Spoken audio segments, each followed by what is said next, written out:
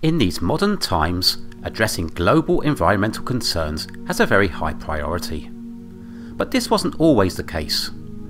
Let's delve into a historical event that left an indelible mark on London and changed the course of environmental policy forever.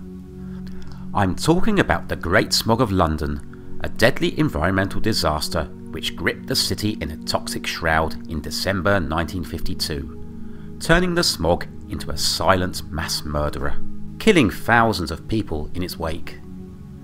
But what actually is smog? The word smog was coined in the early 20th century and is a combination of the words smoke and fog. Many residents of cities such as Los Angeles or Beijing are more than familiar with the brown haze that often descends upon their cities. But there are actually two types of smog: photochemical smog and sulphurous smog. The type of smog experienced by LA is photochemical smog, often referred to as summer smog, and is typical in subtropical areas. It occurs mainly in the summer months when temperatures hit high levels, and is often seen during rush hours in major cities.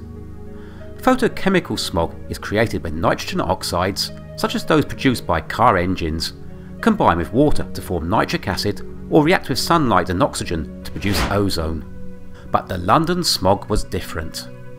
Sulphurous smog usually appears in colder months and is a result of particulate matter, such as the particulates from burning coal, mixing with cold air to form a thick sulphurous fog. It's time to do a little bit of chemistry now, but before we go on, don't forget to like and subscribe if you're enjoying this video. During the combustion of sulphur-containing fossil fuels, such as coal or oil, sulphur reacts with oxygen to produce sulphur dioxide. The sulphur dioxide can then react further with more oxygen to form sulphur trioxide. And then finally the sulphur trioxide reacts with water, in this case from ordinary fog, to produce sulphuric acid in the form of acid aerosols. And it is these aerosols which are harmful to human health, as well as vegetation. The effects of precipitation of these aerosols, often called acid rain, can frequently be seen in the damage of woodlands in northern Europe. In the mid-20th century, London was in the midst of the post-war industrial boom, and coal was the primary source of energy, both for heating and industrial processes. The cold, damp climate, coupled with the emissions from burning fossil fuels, meant that sulphurous smog was a frequent visitor to the city and was known to the locals as pea supers. The Great Smog of London was a particularly lethal combination of fog and air pollution that affected the city in December 1952. A period of unusually cold weather meant that Londoners were using their coal fires for heating even more than usual.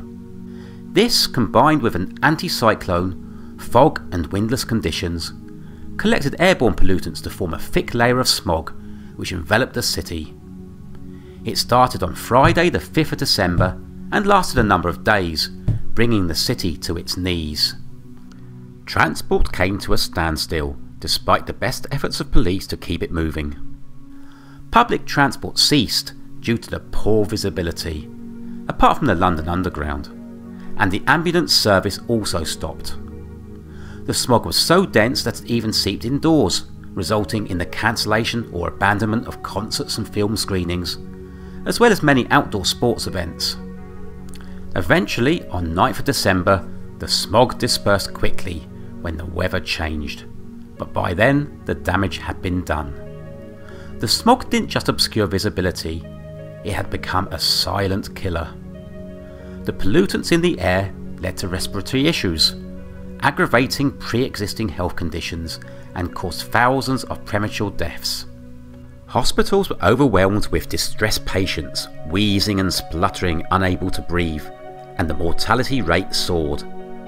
Undertakers ran out of coffins, unable to cope with the extra deaths. Government medical reports after the event estimated that 4,000 people were killed by the smog, and another 100,000 suffered ill health effects. However, more recent research suggests that the figure could have been even higher, as high as 10 to 12,000 deaths. In the aftermath of the Great Smog, there was a public outcry for action. The government was forced to address the environmental crisis leading to the Clean Air Act of 1956.